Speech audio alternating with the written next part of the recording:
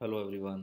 सो अब work energy and power में सबसे इम्पोर्टेंट पार्ट अब हम देख रहे हैं conservative and non conservative forces, जिसका एनसीईआरटी नाइन्थ लेवल पर कहीं मेंशन नहीं है नाम ऐसे कंजर्वेटिव नॉन कंजर्वेटिव। बट ये जानना आपके लिए ज़रूरी है फाउंडेशन लेवल पर कि कंजर्वेटिव फोर्स और नॉन कंजर्वेटिव फोर्स में क्या फ़र्क होता है, तभी आपको आगे का पोटेंशियल एनर्जी वाला पार्ट समझ में आएगा। तो चलिए देखते हैं difference between conservative and non conservative force, या वी जस्ट हम देख रहे हैं कि कंजर्वेटिव नॉन कंजर्वेटिव में क्या डिफरेंस आता है। देखो, तो अगर कंजर्वेटिव फोर्स जब पॉजिटिव वर्क डन करता है तो वो डेफिनेटली बॉडी की काइनेटिक एनर्जी को इंक्रीज करता है। नॉन कंजर्वेटिव फोर्स में भी कुछ अलग नहीं है, सेम। जब non conservative force positive work done करता है तो वो भी काइनेटिक एनर्जी को इंक्रीज करता है। लेकिन एक डिफरेंस इसमें आ रहा है, देखो, conservative force do not depend on the path, यानी कि कंजर्वेटिव फोर्स को पाथ से कोई लेना देना नहीं होता है, वो सिर्फ इनिशियल और फाइनल पॉइंट से लेना देना होता है।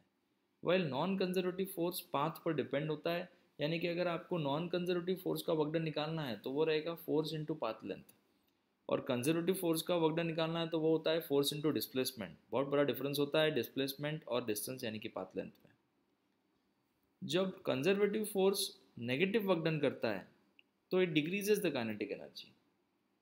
इधर भी सेम, ये भी अगर नेगेटिव वर्क डन करेगा तो काइनेटिक एनर्जी डिक्रीज होंगी।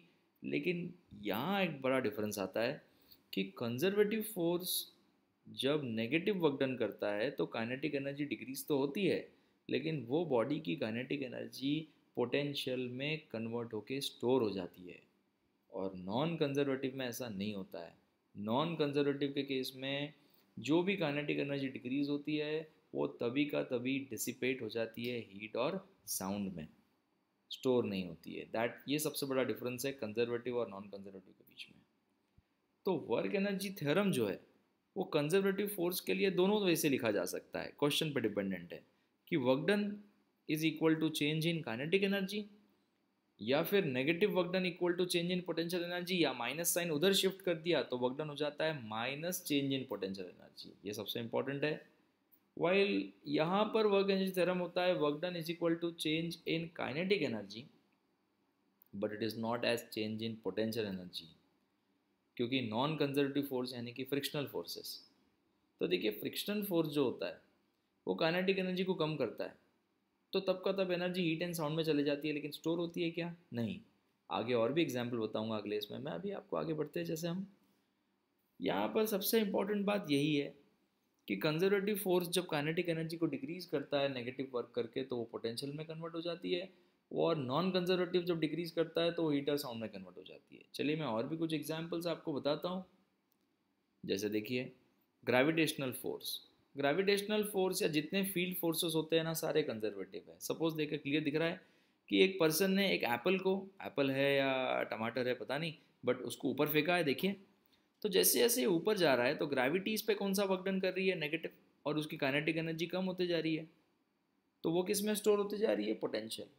और फिर ऊपर जाकर वो ऑब्जेक्ट वापस नीचे जब आ रहा है तो वही पॉजिटिव वर्क डन क्या कर रहा है? काइनेटिक को बढ़ा रहा है। तो ये हो गया कंजर्वेटिव फोर्स का एग्जाम्पल। चलिए एक और एक एग्जाम्पल देखते हैं। सपोज एक ऑब्जेक्ट ए से बी इस तरह से आया स्लाइड होके नीचे, तो कंटिन्यूस फ्रिक्शन ने उसको अपोज किया है। देखिए, तो फ्रिक्शन का जो भी अपोजिशन था उसने जो काइनेटिक एनर्जी को डिक्रीज किया वो पोटेंशियल में कन्वर्ट हुई क्या? नहीं। क्या ऑब्जेक्ट ए से बी आया तो फ्रिक्शनल फोर्स वापस ऑब्जेक्ट को बी से ए भेजने की क्षमता रखता है क्या? नहीं। तो ये नॉन कंजर्वेटिव फोर्स है। और अगर आपको ए से बी में फ्रिक्शन ने कितना वर्क डन किया अगर वो पता करना है तो फिर आपको फ्रिक्शनल फोर्स इंटू एल करना पड़ेगा, यानी कि डिस्प्लेसमेंट नहीं, डिस्टेंस से मल्टीप्लाई करना पड़ेगा एल से। So work done by frictional force in moving from A to be कितना? तो आपको लिखना पड़ेगा फ्रिक्शनल फोर्स की वैल्यू जो भी है multiplied by path length L. चलिए अगला देखते हैं, इलास्टिक एनर्जी। ये देखिए, स्प्रिंग।